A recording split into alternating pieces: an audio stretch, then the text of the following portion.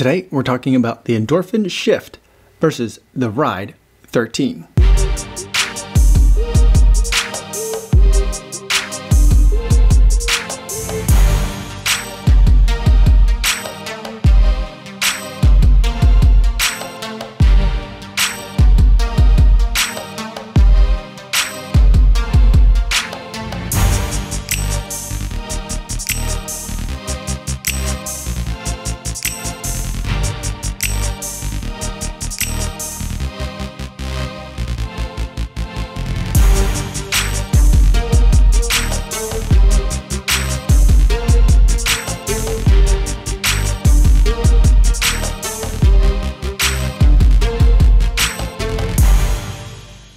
7.54 miles, 8 minutes, 52 seconds from 173 beats per minute, at least according to my Coros watch in the Endorphin Shift for today. Today was a really chilly day here in New Vienna, Iowa. Temps were in the 40s at the start of this run, and it even affected the life of my GoPro. So there's not a ton of running footage for today, but fortunately, I went on the exact same run the day before in the Ride 13. I do have plenty of footage of that. I went with both shoes, the same exact run 2 days in a row, so I can compare them head to head. But before I get into my thoughts on those two shoes, I do want to go over some disclosures. The Ride 13 is a pair of shoes that was sent to me for the purpose of review, so I didn't have to pay for it. Roadrunner Sports sent it to me. And the Endorphin Shift is a pair of shoes that I purchased with my own money. However, in either event, I'm not being paid by anybody or being reimbursed for any purchase price, and no one's gonna get a chance to preview any of my footage or thoughts before you guys get a chance to see this video on YouTube. And on another programming note, I'm trying to talk a little bit quieter today. It's super early in the morning. I wanted to shoot this video, at least this talking portion, yesterday in the afternoon, but it started raining, so I have to shift that shooting schedule to like 4:30 in the morning. So try not to wake anybody up today. So with all that out of the way, let's talk about the Endorphin Shift versus the Ride 13. Now, with the Endorphin Shift, we've got quite possibly the tallest shoe that I've ever run on, and it's full of PWRRUN foam. They've got 34 millimeters of stack height in the forefoot of the shoe with a 4 millimeter drop, leaving you with 38 millimeters of stack height in the heel. It's just a gigantic shoe. And all that comes at a price of weight, where you're coming in on this shoe at 10.1 ounces. Now, in order to keep that shoe moving, Saucony is really utilizing what they're calling speed roll technology, where it's designed so that way it doesn't feel like a 38 millimeter stack height shoe, and it doesn't feel like a 10.1 ounce shoe. And I actually think it works really, really well. It's very surprising. It doesn't feel like there's like a rocker in the forefoot. So it's a little bit different in that sense. It reminds me of some other shoes that I've also run in this year, and I'll get to that towards the end of this video.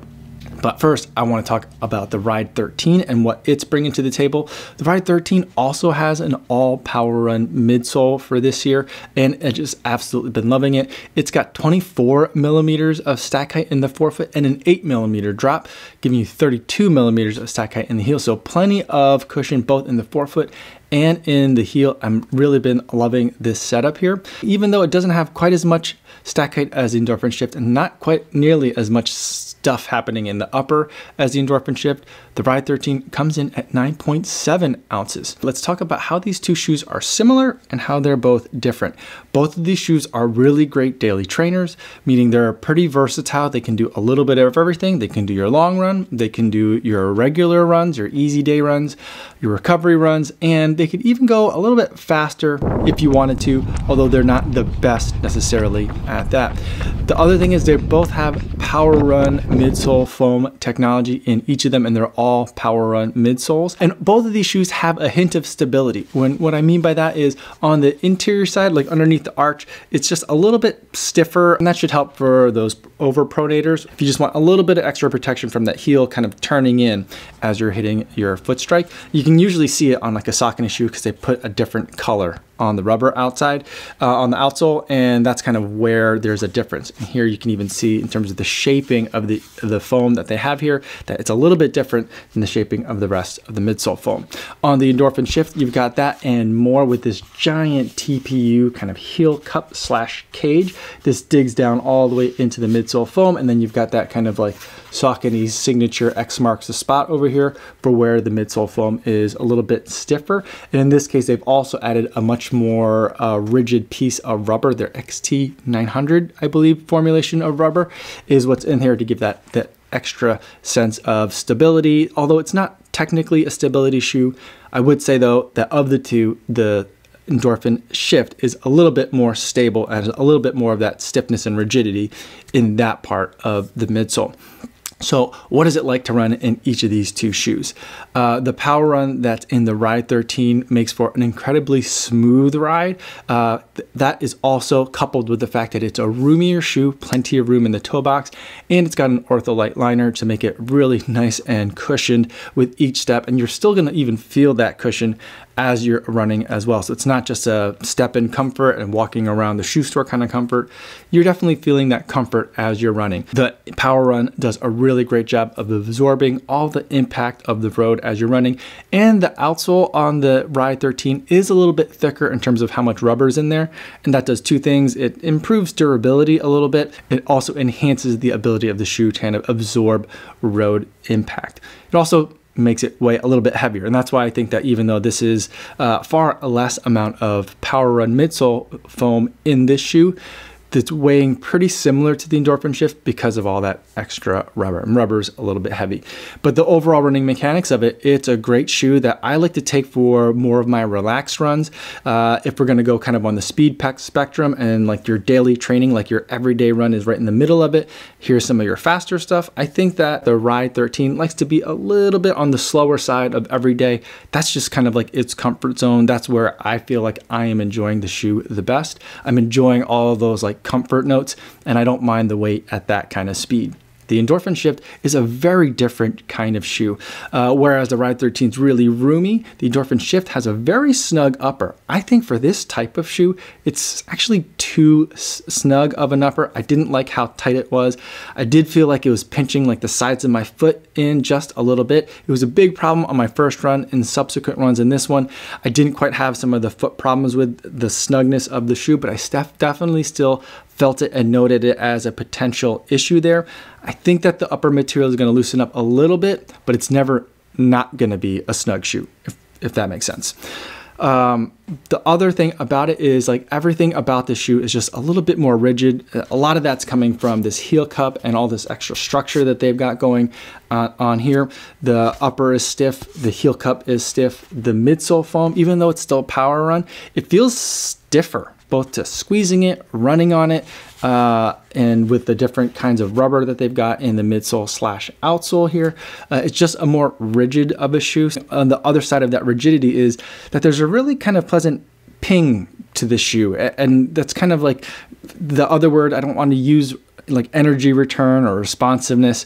I feel like there's a little bit more of a ping or a bounce to this midsole foam than I'm feeling in the PWRRUN that's in the Ride 13. Whereas the Ride 13, I feel like everything's just absorbing a lot of shock, not mushy. I'm able to kind of still keep through the gait cycle really quick and nimbly. But on the Endorphin Shift, it's a much faster kind of like ground response. Like you hit the ground and it just kind of bounces right back off, and it's not necessarily absorbing so much. I mean, you are absorbing a lot of that road feel because, and it's almost to the sense that I'm a bit disconnected from it because there's just so much midsole foam material in there, but I don't feel like it's like an absorbing impact kind of thing. So it's a little bit different. I really think that the speed roll technology is like a great way to describe the feeling of running in this shoe, and not in the sense that like the shoe is rolling. It's not like you're touching every bit of the shoe from the absolute point of the heel to the absolute point of the toe. But when I think of the roll and what does this shoe roll, is speed roll an apt term? I think it is, because I feel like there's a lot of momentum in the shoe. I feel like I've been trying to shorten my stride up just a little bit the last couple of weeks, and I feel like this shoe definitely helps me with that. Keep my foot strike more directly underneath me.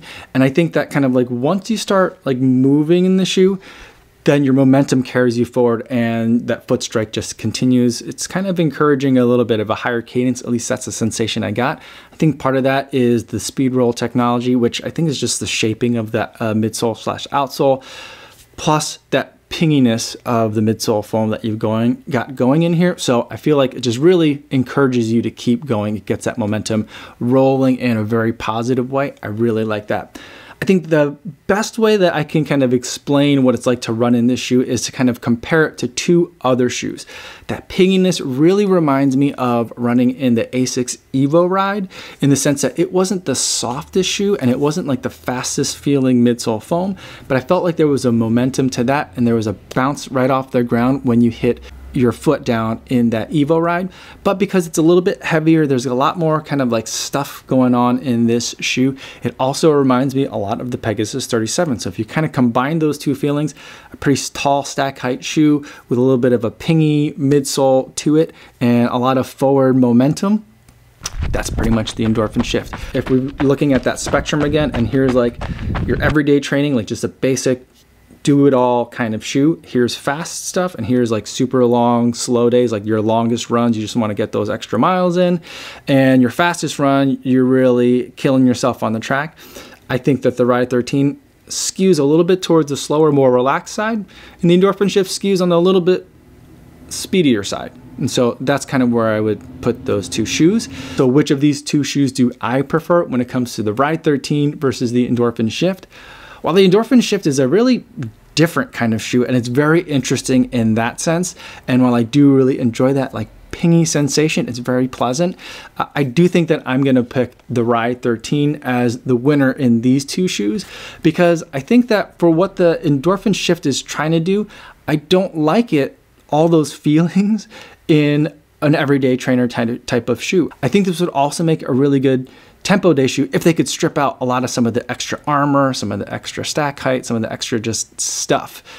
So for an everyday trainer, I think that the Ride 13 makes a lot more sense. It helps you stay at those everyday paces. It helps you stay relaxed. It helps you go easy on your easy days, which is exactly what you want for your everyday trainer. Both of these shoes can go a little bit faster. You can use them in a fartlek if you wanted to. I do think the Endorphin Shift's a little bit better at that, but neither of these shoes is great at picking up the pace for an extended period.